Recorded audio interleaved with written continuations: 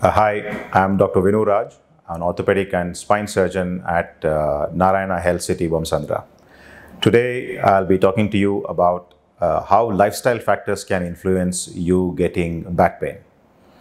Anybody who has experienced back pain will know that a lot of your daily activities can actually impact you getting the chances of getting back pain.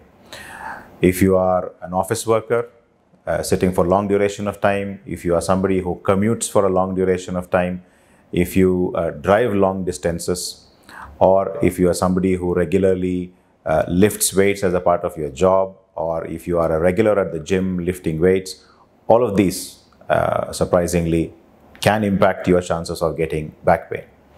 Though we cannot limit any of these activities significantly, however, you can make some changes to try and improve your chances of getting back pain. Your chances of not getting back pain get much better if you make some changes. You need to avoid sitting for long durations of time. If you have to travel for long duration, you need to make sure that you have a support in your lower back. If you are lifting weights regularly, your posture in which you lift your weight is very important. And if you are in the gym lifting weights, then using a lumbar support or maintaining an appropriate posture and at the same time holding good strength of your lower back will all help in limiting the chances of you getting back pain. As we all know, prevention is better than cure.